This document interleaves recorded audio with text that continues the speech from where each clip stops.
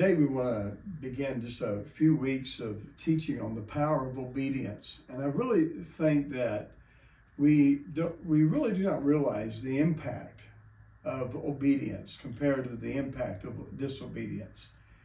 And many people don't think about this, but I'm going to prove to you something here, is that really that when you obey God, your obedience is a weapon against the powers of darkness. Think about these scriptures just for a little bit here. The Bible says this, and talking about obedience is a powerful act. It says, "For though we walk in the flesh, we do not war after the flesh. For the weapons of our warfare are not carnal, but they are mighty through God to the pulling down strongholds." So God tells us in these scriptures, he's talking about warfare.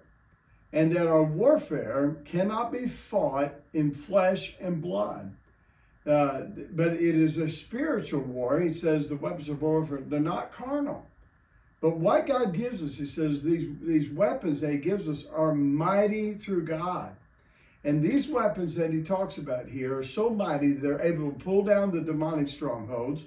He says, and casting down imaginations, and every high thing that exalts itself against the knowledge of God, and bringing into captivity every thought to the obedience of Christ. And so he's telling us here is that this, whatever the weapons are, our weapons can tear down strongholds, cast down images of the mind. It can destroy knowledge that tries to exalt itself against the knowledge of God. It has the capacity and the power to bring every thought into captivity and destroy those thoughts. And then he says this, look what he says, and having in a readiness to revenge all disobedience when your obedience is fulfilled. So what is he talking about here? I believe he's saying that your obediences do what? He says, we revenge all disobedience when our obedience is fulfilled. And so it's a proof that every act of obedience, when the Spirit of God prompts you to do something, when you read something in the Word and it prompts you, when you hear preaching and God speaks to your heart, those moments are vitally important. God is saying those things on purpose to you concerning what? Concerning you obeying him so he can do great damage to the kingdom of darkness. And so he gives us these scriptures about how powerful of an act every bit of obedience that you do, every act of obedience that you do is a weapon to do damage to the kingdom of darkness.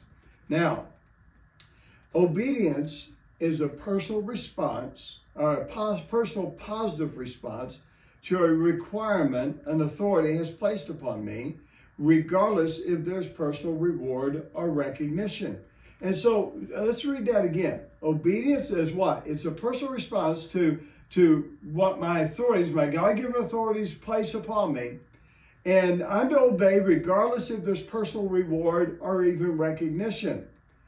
Our rebellious Adam nature sees every act of obedience that does not benefit itself as a huge, unreasonable expectation that should not be laid upon them. And this is the problem, is our rebellious Adam nature does not want to obey God if it's not going to be benefited.